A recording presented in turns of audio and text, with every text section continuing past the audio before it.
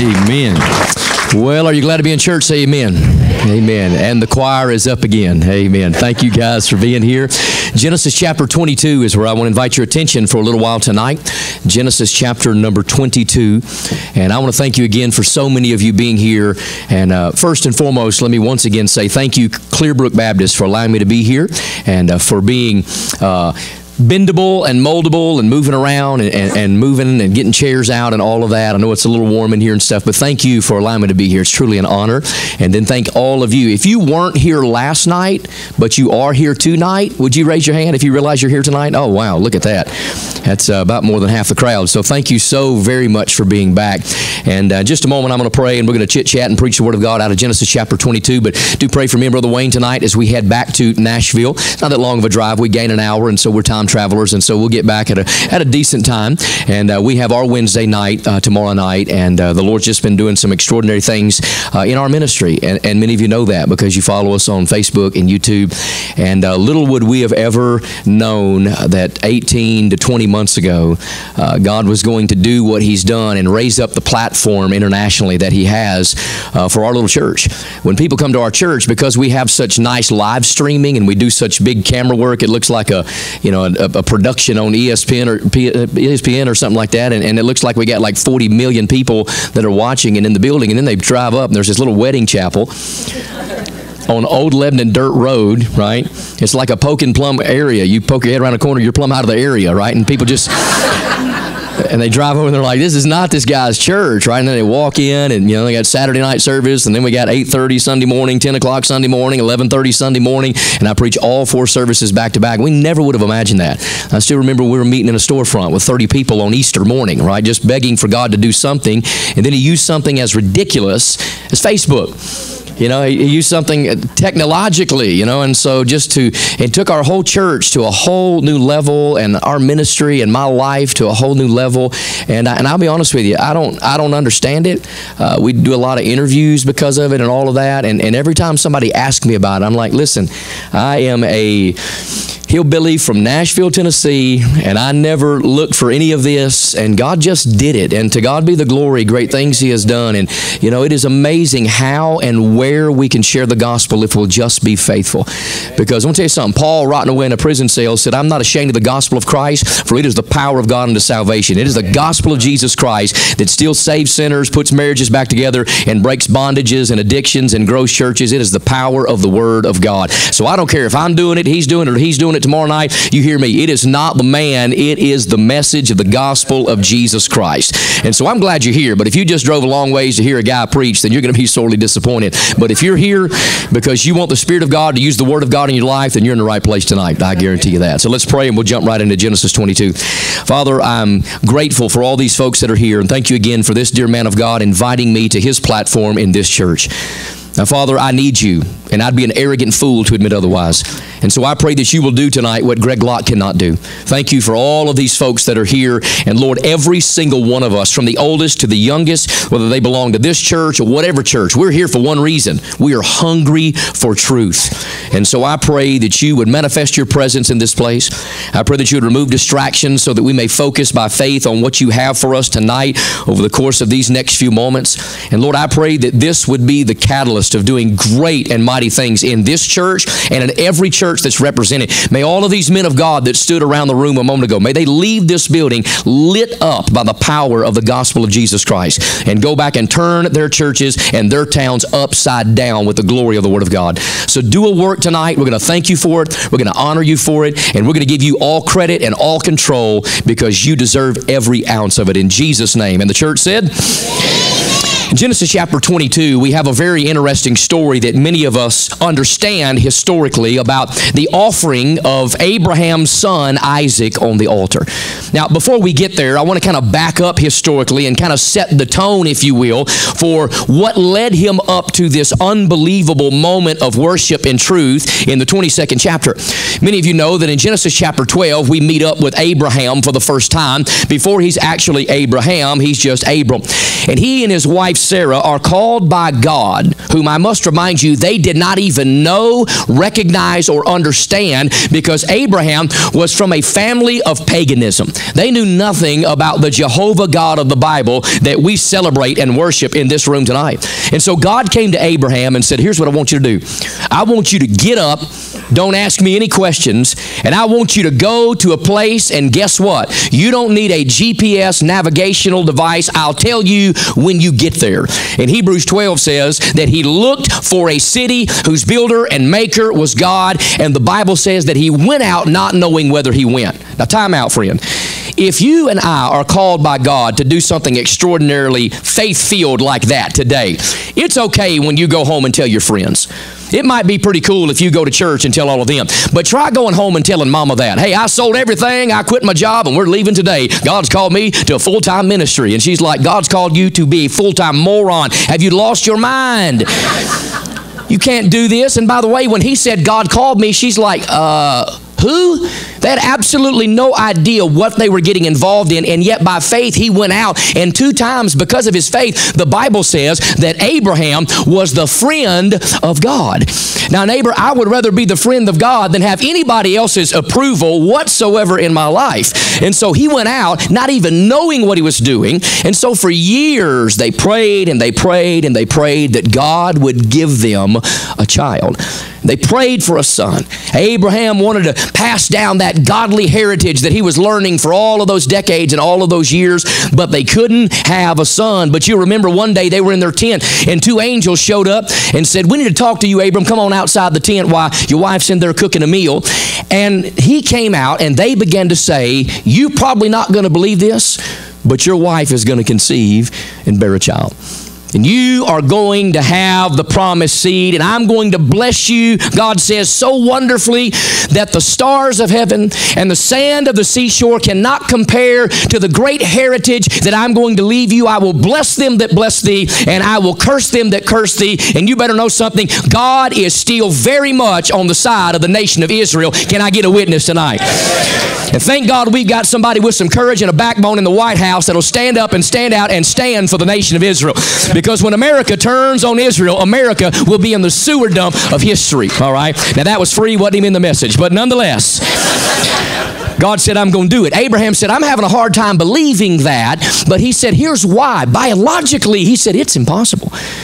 He said, I'm 100 years old. Now, his wife, Sarah, was 90, but here's what he said. And let me tell you, fellas, here's a great rule of thumb.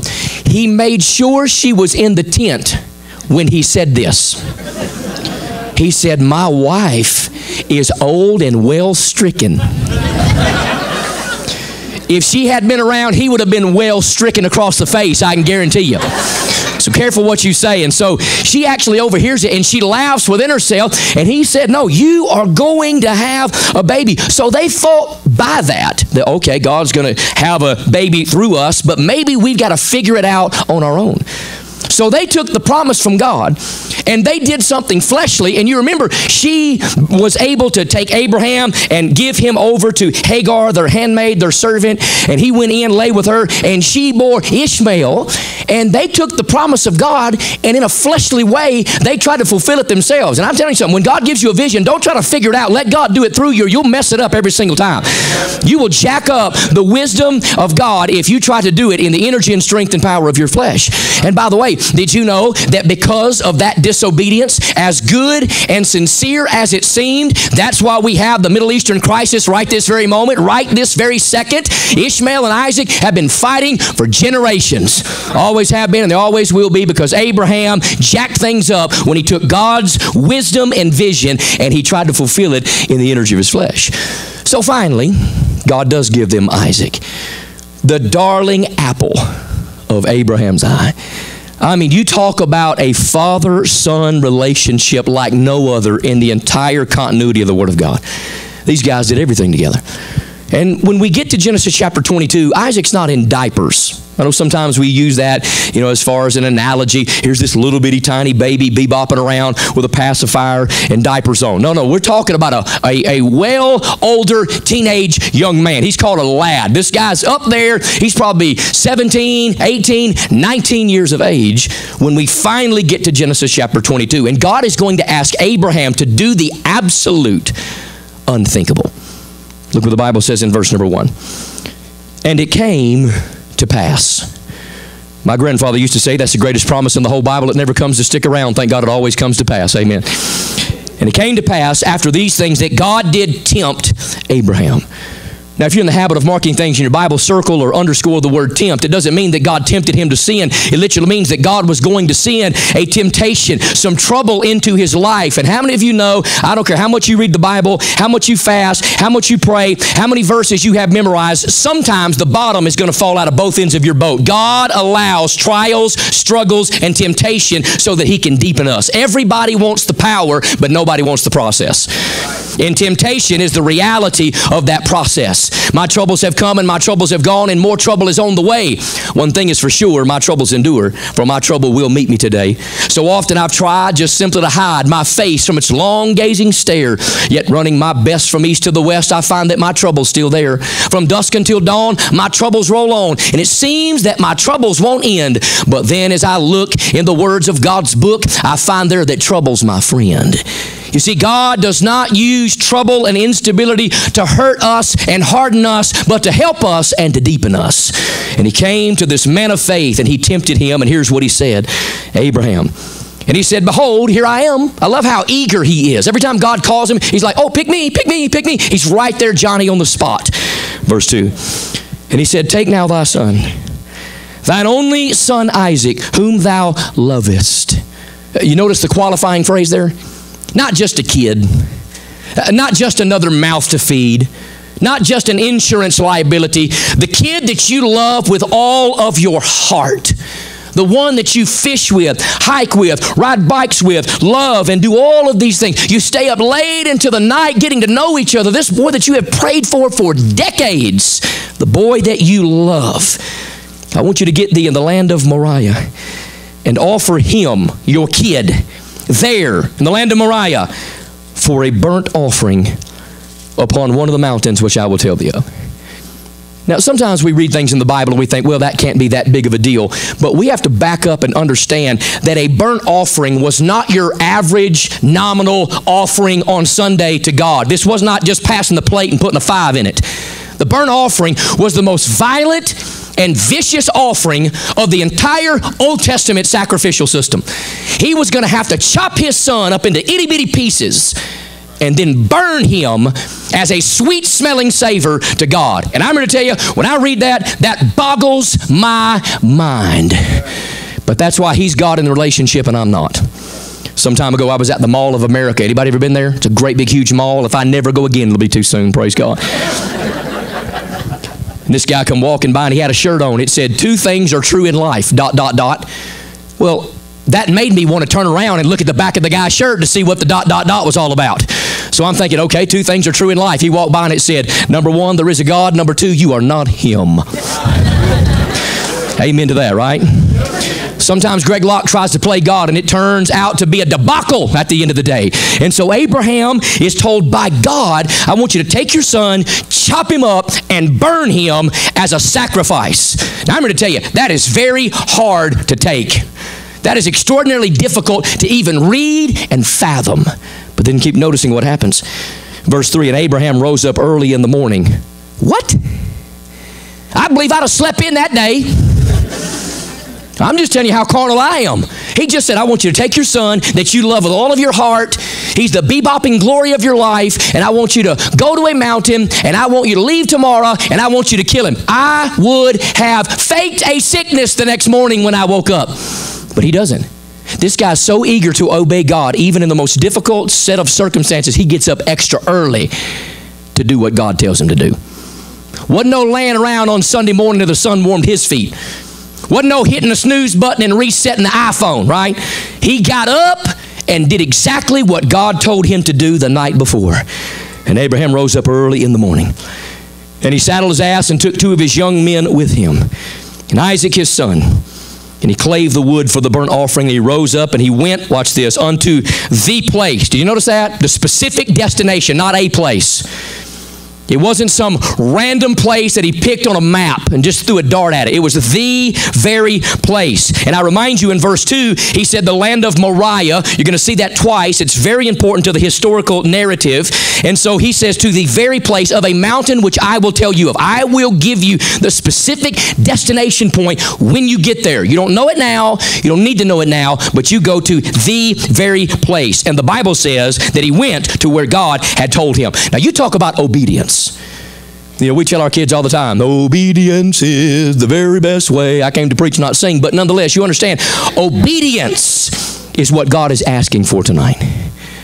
You see, let me tell you what my kids can't stand. And if you have kids, you help me and amen me on this. My kids can't stand it when I say, because I said so. You got them too, right? They hate that. But in my house, I call it the golden rule. He that make it the gold, make it the rule. Say amen right there, right? You burn my gas, you eat my food, you wear my clothes, you sleep in my bed, you gonna do what I say, ladies and gentlemen. And so this guy does not ask any questions. He just obeys simply because God said so. He's not like, well, you know, God, there probably is a better way. Let's come up with an alternative way. Let's justify this, yada, yada, shmata. No, he got up early and he obeyed during the most difficult day of his life. I'm not saying that he got a good night's sleep. I won't even pretend to think that he got a good night's sleep. He tossed and turned, had basketball-sized ulcers, and I'm telling you, he had heartburn and headache, chewing his fingernails to the quick. He was a wreck. So how do you know? Because he was a man like us, and I'd have been a wreck, right? And again, I've already told you I'd have slept in. I'm just saying right now, I'd have slept in for a week, neighbor, and thought about this whole thing, right? But he doesn't. He gets up and he takes him to the very place where God says. Now, verse 4, check this out. Then on the third day, so they have this little journey that's taking place, and they got these servants and the donkey. Then on the third day, Abraham lifted up his eyes and saw, here's the next two words, the place. Don't ever miss that definite article. The place, not a place, the very spot. God said, that's it, son. That is the intended destination. And when he saw the place afar off, verse 5, Abraham said unto his young men, so he says to the servants, abide ye here with the ass, and I and the lad will go yonder and worship and come again to you. So he looks at his servants that are there, and he says, you boys stay with the extra tent and the grip and all the hiking stuff, and you stay here with the donkey. Me and my boy are going to go yonder. Okay, he's pointing. We're going to go yonder. And notice what the Bible says they're going to do. And worship. Now, you got to pay real close attention to that detail right here in the text of the Word of God. He said, we are going to worship. Now, question. Did Isaac at this point in the context know what his father had planned? No. But he said what they had planned was to go worship. Now, I don't know how in the world, humanly speaking, he could say we're going to worship God in the mountain when he knew good and jolly well he was going to butcher his kid and burn him as a smelling sacrifice to the God that he was serving at this point in his life. And he said we're going to go worship. Now, there's something interesting about this word worship. Not only in its immediate context, it's the simple fact it's the first time the word worship's ever used in the Bible. The word worship is used many times in the Bible. I went to Bible college in Shelby, North Carolina, and I did go to one. You'll hear me preach one time and deny that reality, but nonetheless, I went to one. And when I was in hermeneutics class, the proper interpretation of the scriptures, they taught me the law of the first mentioned principle, right? Whenever something is mentioned the first time in the Bible, it cohesively, within unity, means the same thing in that context throughout the whole Bible. So the first time the word worship is mentioned, there are no harps, and wasn't that beautiful tonight? There were no guitars. There were no beautiful young ladies singing songs in front of a crowd bigger than they've ever sung in front of before. There was no piano, okay? There was no screens. There was no hymn book, and yet he just said worship. You see, we are skewed when it comes to our thinking of what worship is. You see, how we sing is the expression of our worship, but it is not worship itself. Some people sing right out of a hymn book. Some people sing off the screens. Some people sing slower. Some people sing faster. Some people are a little more traditional. Some people are a little more blended. Some people are a little more contemporary. And we talk about the fact, oh, that's how we worship. No, it's not. That's how we express our worship. Right. Worship is not instruments. Right, brother. Worship is not even being in this building tonight. We say, welcome to the worship service. This is an expression of our worship within the service, you understand. But singing is not worship. He says nothing about any of that right here. This isn't a soul-winning passage. It's not a bus ministry passage. It's not a Bible conference passage. It's not a missionary passage. It's a guy that's going to kill his kid passage. And the first thing he says is, hey, we're going to go on the mountain. We're going to worship. You know why? Because worship at the very heart is nothing more than obedience to the Spirit of God. That is worship. You see, I don't care what you sing. If you don't worship God, I'm telling you, you are as dry as a bird's nest. It doesn't matter what our churches sing. The average church in America don't have enough Holy Ghost fire to blow the fuzz off a small peanut.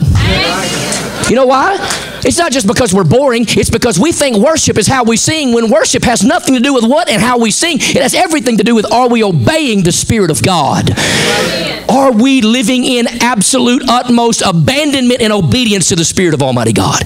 Obedience is not a song, or worship is not a song service. It is obedience to the God within you. And he said, me and my boy, we're going to go worship. Now, here's what even gets me. Look at verse 5 again. I and the lad will go yonder and worship, and, notice that bridge building word, come again to you. Now notice what he didn't say. He didn't say, well, we're going to go worship and I'm going to come back. No, in the same breath, he said, we're going to go worship and we're going to come back. Are you kidding me? He was probably nervous even saying it. You know, he's got everything he needs to butcher his kid, literally. And he said, well, we're going to go worship God. And then me and the lad that goes to worship God, we're both going to come back and see you again. Get on the donkey. We're going to ride home. He said, we're both coming back. Because the hall of faith in Hebrews 11 tells us that he so believed in the unbelievable supernatural promises of God that had he killed him on Mount Moriah, God would have resurrected him from the dead to keep his word. Because Titus 1:2 says God cannot lie. And if God gives you a promise, come hell or high water, it's going to take place no matter what transpires in your life. And he said, me and the boy are going to worship God, and we are coming again to you. Verse 6. And Abraham took the wood of the burnt offering, and he laid it upon Isaac his son, so he's carrying it for him. And he took the fire in his hand, so some type of a torching device, if you will, and a knife. That's the important instrument. And they went both of them together. And Isaac spake unto Abraham his father and said, my father. Now notice the answer. And he said, here I am, my son. Now you believe anything you want to, but I am fully to the core convinced that this was not only one of the most difficult conversations Abraham ever had with his son, it was probably one of the most stretched out and patient conversations he ever had with his son. And he's like, yes, son, how can I help you, son? Because he knew this is the finality of our communication and fellowship together. This is it. Okay, whether God resurrects you or not, that wasn't the point. The point is, I got to kill you first, one way or the other, because God said so. And he said, Dad, can I ask you a question? He's like, oh, yes, son. Yes, son. You know, sometimes parents, grandparents, I'm talking to myself, I've got 4 kids, we're too distracted. If we knew it was going to happen around the next curve, we'd be much more patient. If we knew they were going to be at Vanderbilt Children's Hospital with child cancer, we'd be more patient. A couple weeks ago, my little girl, her name's Destiny, and she is a fired up, ridiculous little girl. I was sitting in the house, and I was doing some kind of Facebook nonsense, stuff that probably didn't even matter. It was even past time to post videos. So you people keep me up too much at night, praise God. But nonetheless, I had my phone, and Destiny was like, hey, Daddy. Hey, Daddy. Hey, Daddy. She grabbed my hand. She pulled my phone out of my face.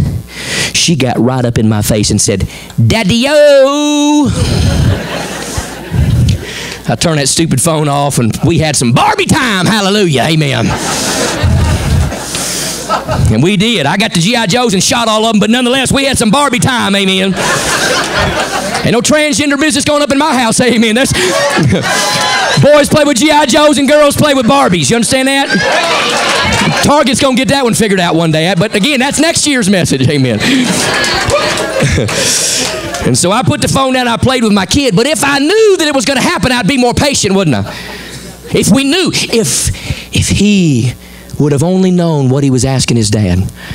And I think Abraham was drawing that conversation out as long as he possibly could, because he knew the end was coming. And the Bible said that Isaac spake unto Abraham, and he said, Father, he said, here am I, my son. He said, behold the fire and the wood, but where's the lamb for a burnt offering? By the way, that's a super legitimate question, right? Yeah. And I think he was asking it in a respectful way to not make his daddy seem like he's senile and he forgot stuff.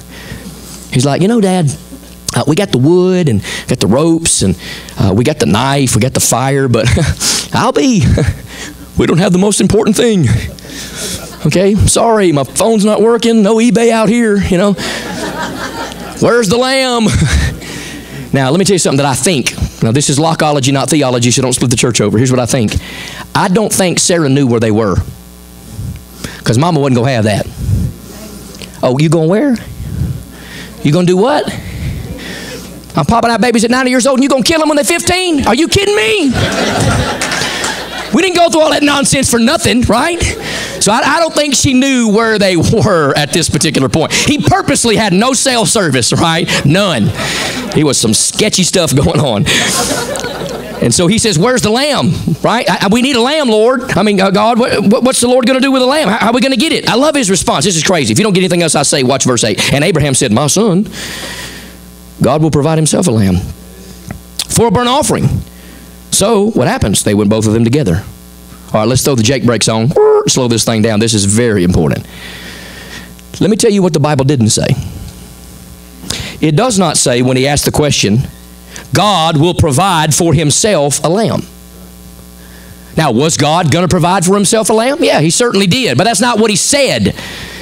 You know, the Bible says that not even knowing it, Abraham preached the gospel. Right. This is when he did that. He prophetically said something he did not even understand in his own spirit. He had no idea who Jesus was. He had no idea how he was going to show up in the line of the Messiah. He had no idea who Jesus was going to be. He looked forward to something we're looking back to, and he looked forward with anticipation, and we look back sometimes with disgust and laziness, and we know how the thing turns out. And he doesn't say God will provide for himself a lamb. Although he did that, he said God will provide himself a lamb. And do you not remember? Oh, John the Baptist, the one man in the Bible with the personality of a rock, preached repentance and everybody in town wanted to hear what the man had to say. You could not have a coffee conversation with John the Baptist. He had no personality whatsoever, but when he hit that rock of a pulpit, he was a wide open individual, and all of Jerusalem and all of Judea and all of Samaria and all the regions round about came out to hear this fiery preacher with motorcycle breeches and a double-breasted camel hair's coat and a Duck Dynasty beard with locust legs and honey coming out of his mouth. And so he gets everybody down to the muddy, filthy Jordan River, and he's dunking them left and right. And then all of a sudden in John 1:29, he sees a slumping figure walking over the horizon. And John pulls that last convert up out of the water, and he says, y'all stop just for a minute. He gets a little closer, and he walks, gets a little closer. And the closer he gets, the closer Jesus gets. And he stops in John 1:29 and says, behold, the Lamb of God, which takes away the sin of the world. And at that very moment, Jesus was in divine fulfillment of what this man Abraham said so many centuries earlier. Not that God will provide for himself, but that God himself shall be that sacrificial lamb. And when Jesus died on that cross, you better know something like we sang tonight. There is a fountain filled with blood drawn from Emmanuel's veins, and sinners plunged beneath that flood lose all their guilty stains. The dying thief rejoiced to see that fountain in his day, and there may I, though vile as he, wash all my sins away. And the liberal, leftist, modernist churches of the world can take the blood off the wall and the blood out of the hymn books, but it's still the blood of Jesus Christ that saves us from our sin. What can wash away my sin? Nothing but the blood of Jesus. You're not not saved because you're a Baptist. You're not saved because you're a Catholic. You're not saved because you're a Methodist. You're not saved because you had some experience. You're not saved because you got goosebumps. You're not saved because you're an Episcopalian. You are saved because of the blood of Jesus Christ. That is the only agent that cleanses us of our sin, ladies and gentlemen. I don't care how many times you get baptized. I don't care how good you are. Well, I'll have you know that I'm working my fingers to the bone. I'll have you know you'll die and go to hell with bony fingers, because it's not by works of righteousness which we have done, but according to His mercy hath He saved us. You can't be good enough to get to God. You weren't even looking in the first place. And Luke 19:10 says, the Son of Man came to seek and to save that which was lost. Religion says you got to seek God, seek God, seek God, and you may or may not find Him. Christianity says you are dead, doomed, and depraved in your sin. You can't seek God, so He sought you when you couldn't do it. And that's the truth of the gospel. And prophetically, Abraham said to his son, not even knowing what he was meaning, God would provide Himself a lamb. And He was the finality of the sacrificial system that went on throughout the Old Testament. You see, the altar in the Old Testament, if it were to speak, if we were to personify the altar tonight in this message, that altar had one word in its vocabulary: sacrifice. Someone says, how come the Old Testament is so violent? I'm going to tell you what, it's a bloodbath. The Old Testament is a bloodbath. And all that altar knew every day, every week, every year: sacrifice, sacrifice, sacrifice. Never enough. Not enough blood could be shed. Not enough substitutionary animals could be slain. Sacrifice, sacrifice, sacrifice. And yet when Jesus says in John 19:30, it is finished, He bowed His head, He gave up the ghost. There was a great earthquake, woke people up out of the graves. And in the Holy of Holies, the Bible says that the veil was rent not from the bottom to top, as man's doing. It was ripped from the top to the bottom, and God said, you can come in because of the shed blood of my Son, the Lord Jesus. But you better know something. I don't serve a dead Jew in a Palestinian tomb. I serve a risen Savior up from the grave. He arose with a mighty conqueror over His foes. He arose victorious over the vast domain, and He lives forever with His saints to reign. Hallelujah. Christ arose. But when Jesus split that veil, supernaturally, that altar learned a new vocabulary word: satisfied. Satisfied. No more sacrifice. It's satisfied. And notice what happens when He begins to explain this to His son. And they came to the place. Notice that's the third time the place is mentioned. They came to the place which God had told him of. And Abraham built an altar there. And he laid the wood in order. You see, we serve a God of order. And he bound Isaac his son and laid him on the altar upon the wood. Now wait a minute. We've got to develop that just for a second. Just as submissively obedient as Abraham was to God, in the context, I can only denote from a simple reading that Isaac was just that submissive and obedient to his father. He wasn't cussing. What are you doing, old man? I can't believe this. I'm going to call Mama right now. She's going to fix this second. I'm going to call the police on you. You ever heard kids say that these days? If I'd have said to my granddaddy, he'd have whooped my tail 15 ways from Sunday. I'm like, call the cops, you little brat. Go right ahead. That'd be all right with me, huh? And he's not like, I'm going to call the cops. I can't believe this, beating on his chest like King Kong. He said, Dad, if that's what God told you to do, here's my hands. Bind me up and put me there. And he bound his kid and he laid him on the altar. And watch what the Bible says. In verse 10 it says, and Abraham stretched forth his hand and took the knife to slay his son. Now we're at a point in the context where it is no turning back. There's no same bat time, same bat channel to be continued. There's no turning back at this point. It is going to end violently. It's going to be bad. As far as Abraham knows, he doesn't know what's about to come. We see what's going to happen, but he had no idea. Which makes it all the more glorious because we know God stops him, but he had no idea, and he was going to follow through with it because he loved God more than he loved his kid. And so the Bible says that he picked up the knife. He stretched forth his hand. He took the knife, and he was going to slay, butcher his son. Verse 11 says, and the angel of the Lord called unto him out of heaven and said, Abraham, Abraham. And he said, here I am. Now wait a minute. Can I be honest? I think when he said that, there was a bit of excited rejoicing in his voice when he said it. Because I know if it had been me, I'd been like tore up from the floor up. My nerves would have been jacked out of the frame had this been going on. I mean, I'd have been all like, I'm sorry. You know, I'd have been tore up. I don't know if I'd have gone through with it. And then all of a sudden the angel said, Abraham, Abraham. And he's like, whoa, right on time, God. Yes, can you help me? Please tell me I don't have to do this, right? I've been waiting, Lord. Hallelujah. Right, he had a glory spell right there on the spot. He's like, whoo, I thought it was going to happen, Lord. Wow, you know, we're legit now, Lord, right? I mean, this guy was messed up, and he was going to do it. He didn't care. He loved God that much. And you say, well, you know, you're just foolish to believe that. No, this is not a DC comic book. You're foolish not to believe it. The guy was going to butcher his kid because the Bible told him to. And he was going to obey what God's word was. And so he said, here am I. I love this verse 12. And he said, lay not thine hand upon the lad. Neither do thou anything unto him. For watch, please, the next phrase. Now I know. Didn't he know before? Yeah, but now Abraham knows. You see, God doesn't ask questions in the Bible because he needs the information. He does stuff and asks questions in the Bible because you need the information. Remember when he said this? Adam, where art thou? You think he was looking? No.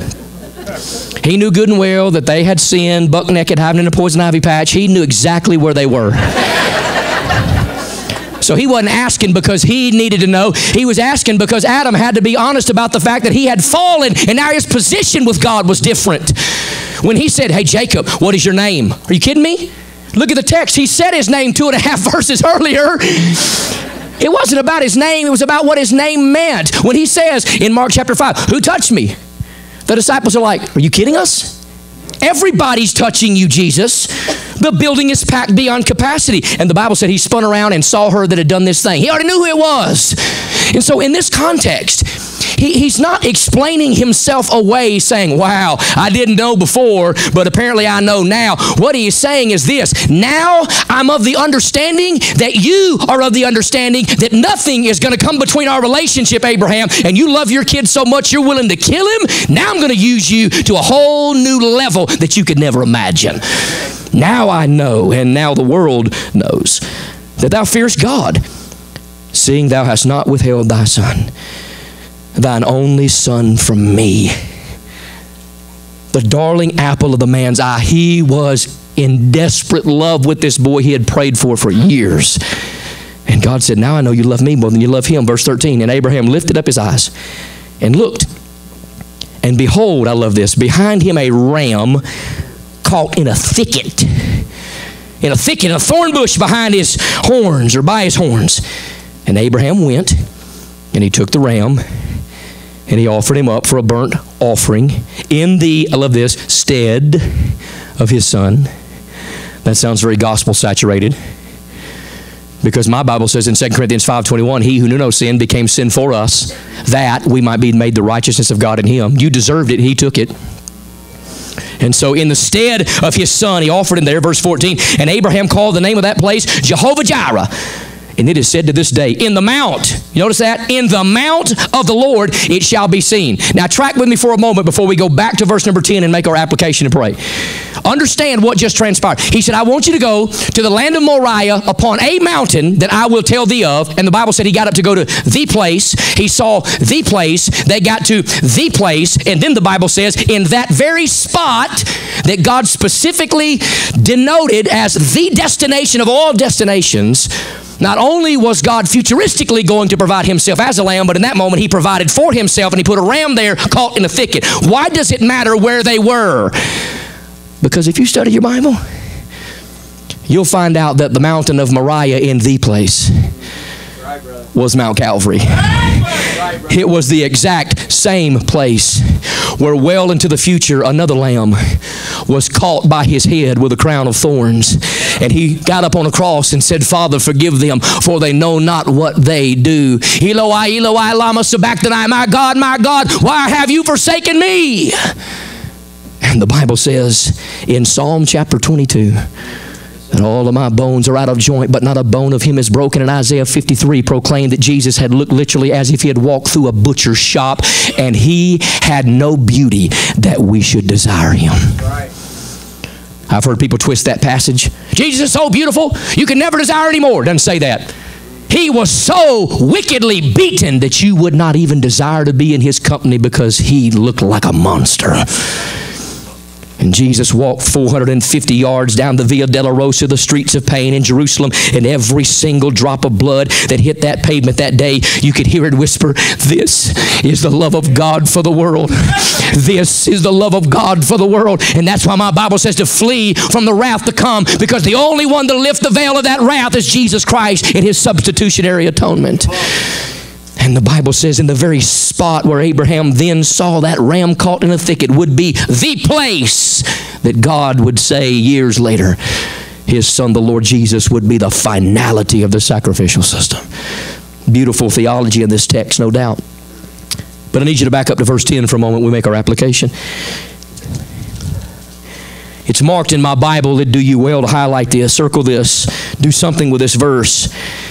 And Abraham stretched forth his hand and took the knife to slay his son. You see, at the end of the day, this story has very little to do with the slaying of Isaac and everything to do with the faith and obedience of his father Abraham. You see, I call this text the problem with Isaac. Because let me tell you what the problem was. The problem was God knew that Abraham loved Isaac more than anybody else and anything else. And God said, let's get right to the heart of the problem. Let's see if we got any idolatry in your heart, Abraham, the father of faith. You know, sometimes in the American church, we're like, well, you know, I don't have a Swiss Army pocket knife and I'm not whittling a Buddha statue and burning incense to it, so I'm not an idol worshiper. Really? If there's anything in your life that you won't give to God, it is your God. Whatever you won't surrender to the Savior has become your Savior. When the Bible says, thou shalt have no other gods before me, he understood that in our sophisticated mindset, listen, we've got the God of our making, the God of our understanding. We bow down to ourselves. That's why they call them selfies. They don't call them eufies. We're addicted to ourselves in modern day Christianity. We call it American Christianity. It's far too American and not nearly enough Christians, what the problem is. And ladies and gentlemen, we have to understand, all of us in this room, including this guy with a microphone, we have some Isaacs that we're going to have to slay tonight. We got some stuff that's taken the place of God. My papa used to say, the throne of your heart ain't a two-seater. My papa wasn't a preacher, but that'll preach right there. That'll hunt. The throne of your heart's not a two-seater. There's room for you or there's room for him, but there's not room for both. Let this mind be in you, which is also in Christ Jesus, who being in the form of God, thought it not robbery to be equal with God, but made himself of no reputation, and took upon him the form of a servant, and was made in the likeness of men, and being found in fashion as a man, he humbled himself, and became obedient unto death, even the death of the cross.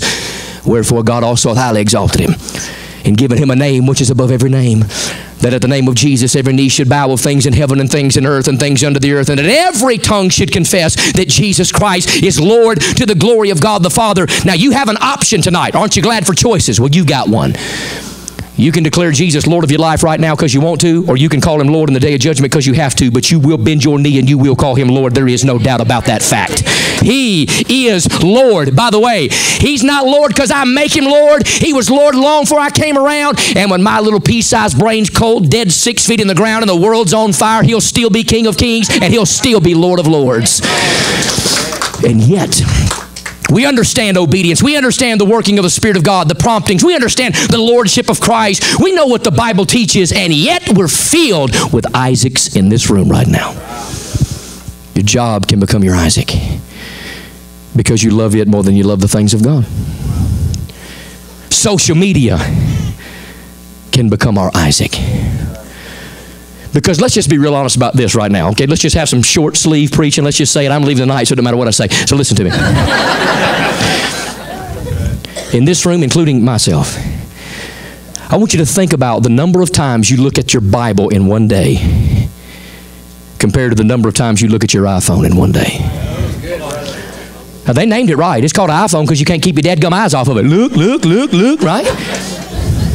That's where we are. And we're like, oh, I'm not an idol worshiper. Yes, we are. We can go to a sporting event, scream our lungs out, spill popcorn and Pepsi all over our neighbor. They'll hug us for it and beg God for it to go into double overtime. But if the preacher go past 12 o'clock on Sunday, my goodness, we got to beat the Church of God to the buffet. Are you kidding me? Right? Isn't that where we are? We're idol worshipers.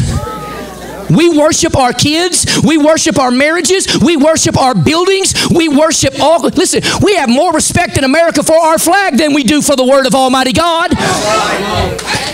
Now, don't misquote me. You can quote me, but I'm just here to tell you there's a lot of Isaacs in our life. And at the end of the day, it's not going to matter when the world's on fire. And I wonder tonight if we'd be willing to take a knife to it. For some of you, that's a relationship that you should have severed a long time ago. You say, well, it's just good in the making. Let me tell you what the Bible says, 1 Corinthians 15:33, evil communications corrupt good manners. I don't care how much you go to church and how much you pray and how much scripture you memorize. If you hang around the wrong crowd, you'll never turn out right and you'll never have gospel transformation. Because gravity tells you they'll pull you down quicker than you'll pull them up. 100 times out of 100, that is the truth. Some of you got a knife you better get, and you better sever some relationships. Now, I'm not talking about slicing up people, you understand, praise God. But you better get violent with yourself. You better take a good look in the mirror tonight and realize you've got some Isaacs, and that's what keeps you from going to the next level in your life. You ever felt like, wow, you've just kind of reached a plateau and you can't get anywhere else? I'll tell you why, because you got an Isaac that'll never let you get to the next level until you kill him, or at least until you're willing to. You see, we got this horrible misnomer of theology in the church today, and we think, oh my goodness, if I give my life to God, He's going to call me to be a missionary, right? Which, by the way, if He does, you'll be the happiest person in the world. Well, if I give my life to God, He's going to take everything from me. Would you get over that nonsense? The question is not, if I surrender to God, will He take all my stuff? That's not the question. The question is, if He wants it, will you give it to Him? That's the question. Not will He take it. He may or may not. That's God's sovereign prerogative. He can do what He wants to. The question is, will you give it to Him if He wants it? Will you walk away from that relationship? Will you quit that job because it's a spiritual hindrance to maturity in your life? Are you willing to relinquish something that you know has become such an idol in your life that you spend far more time with it and you worship it far more passionately than you do Jesus? That's all of us. For some of you, maybe sports. I'm not saying you got to cut sports out of your life altogether. I'm saying you better get a good, holy, healthy balance, because your love of sports has trumped your love of the Bible, and you can stay up all night and watch TV and not make one excuse to your boss to go in the next day, but you won't read the Bible and you won't pray, and you'll stay up all night on Saturday and then give the preacher every excuse in the world for why you won't come to God's house. Right? Listen, I'm going to be honest with you. If some of you gave your boss the same lazy excuses for not coming to work that you give your pastor for not coming to church, he'd have fired your tail 10 years ago, and you know it's the truth. You say, he said tail? Yeah, I said tail in the pulpit. Praise God. It'll be all right. I'm preaching, you're not. I'm just telling you straight up, we got some Isaacs we got to slay tonight. But I'm going to tell you why many of us do not recognize them. We've become far too desensitized in our spirits. You ever noticed? Let me ask this question reverently tonight. How many of you in this room are over 65? Would you put your hand up? You're over 65? All right, good. A lot of you. Put your hand down, preacher. And okay. I'll be 41 in May. I know that's not old by any stretch of the imagination. Older than him. But if you're over 65, let me tell you what you know. You know right now we live in a nation you never expected. Oh, you talked about, oh, it's coming one day, it's coming one day. But let's be honest, you thought you'd be 100 or dead for 100 years before it ever happened. But we're in that day right now. And the church in America has become desensitized and unbothered by it. Listen, I'm all for technology. Good grief, I'm a high-tech redneck. I love technology. We got 10 screens in our church, and I'm just kind of exaggerating, but we got 6 of them at least. I'm not against it. But let me tell you what's happened in the church in America. All right, let's just get real about it. Years ago, the world was right here, and the church was right here. I mean, we were far apart. But here's what's happened. The world has moved over here, and the church has moved right here. And the church today is just as worldly as the world used to be 30 years ago. And we're desensitized by it. I'll tell it like this, and we'll pray. How many of you have ever been to, let's be honest, Bean Blossom, Indiana? Anybody? Anybody ever heard of Bean Blossom, Indiana? Oh, 2 people have heard of it. Y'all need to get out of Roanoke, folks. Praise God. Some of you are like 6 hours away, but nonetheless, I was invited to go and preach years ago in evangelism at Bean Blossom Baptist Church. And the double whammy is it was pastored by a white guy named James Brown. Amen. And so here I am preaching for James Brown at Bean Blossom Baptist Church. And it was an unbelievable meeting. Really, it was. I was there Saturday night, Sunday morning, Sunday night, and I think all the way through Wednesday. But on the Sunday evening, as we were walking over, we pulled our big rig in and all that, but for some reason, my wife and I wouldn't have kids then, so for some reason, we stayed upstairs in the pastorium, in the pastor's home, and his wife was an exquisite cook. He's still there to this day. And so we were up there, and remember that tie I wore last night, that hot pink tie? I very rarely ever wear that, but my wife bought it for me that particular week, and so nothing screams preach like a hot pink preaching tie, right? So we walked off the porch that night, and I had my tie on, and I had me a hot cup of coffee, I had my Bible tucked under my arm, and my wife was holding the bottom of my arm there on my wrist. And she was getting ready to sing and do the children's revival hour, and I had a brand new message. I tied a blue ribbon around, and I was ready to preach it, 3 points in a poem, alliteration and all. So we were walking from the pastorium over to the church, a little less distance than where the pastor lives now, and it was just a flat little land. And so we're walking over, and I hadn't paid any attention the other day or so that I'd been there. I had paid no attention whatsoever. But right across the little road, what we'd call a road, it was like a tiny little path to them, but right across the road were these huge, like 15 of these huge metal buildings, long metal buildings. And I hadn't paid any attention because the wind hadn't been shifting right. But that east wind shifted, and they were hog-killing buildings. Yeah, that's what I thought. There's some stuff that stinks, but them jokers stank, you understand. I don't mean hog, H-O-G. I mean hog, H-A-W-G. If you knew what went in a Jimmy Dean sausage patty, it wouldn't be on your plate in the morning, I guarantee you. That mess will kill you. And so when that wind shifted, I'm telling you, you ever smelled a hog farm? Woo! Repulsiveness with a capital R, you understand. One of the most awful, wicked, vile, devilish, pit-filled smells that you could ever imagine made its way into my nostrils. You ever smelled something so bad that when you smelled it, it embedded itself in your mouth and you could taste it? That's a horrible smell, right? I forgot about that sermon. I forgot about that stupid tie. I forgot about holding my wife's hand. I forgot about that blue ribbon message. I forgot about all of it. I said, Brother Brown, what in the world is that horrible smell? He didn't bat an eye, look at a note card, and take a breath. He said, what smell, son? And dude was being truthful. Because I learned something. You live in a hog farm, it ain't long till hogs don't stink anymore. And the church in America has lived in sin so long it don't stink to us anymore, ladies and gentlemen. And the world can smell us, but we can't smell them. And there's something wrong with that in the church house.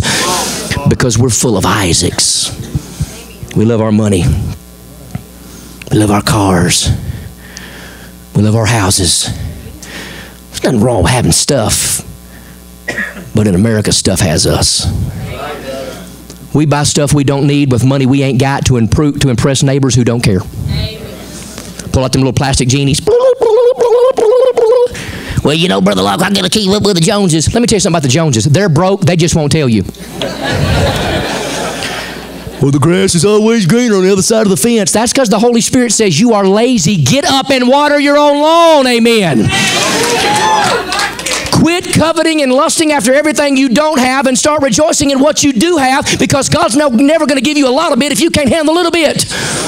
I'm going to win the lottery one day, and I'm going to give $100 million to the church. No, you won't. Money will change you. Let me tell you why I know most people would never give a fortune to the church. Because they have $100 in their pocket that the preacher ain't got in 6 years.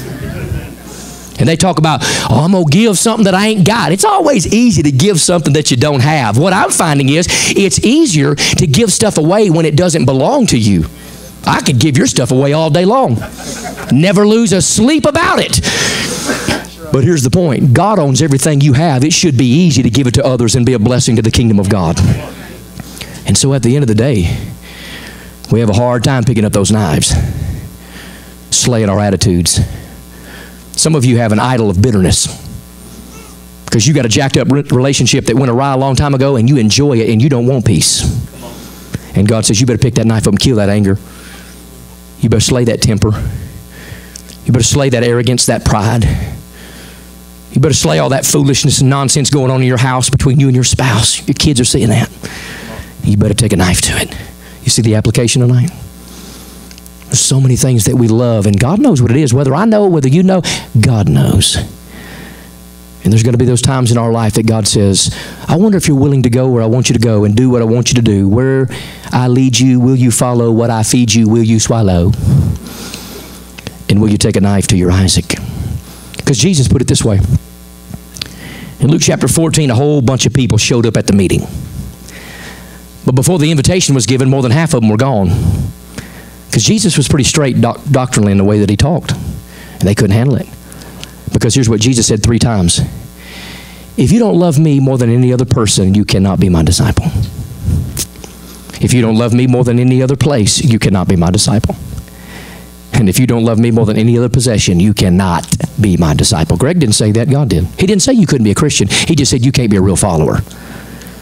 And I know a lot of people that have walked an aisle, signed a card, prayed a prayer, joined a church, but they are no follower of Jesus Christ.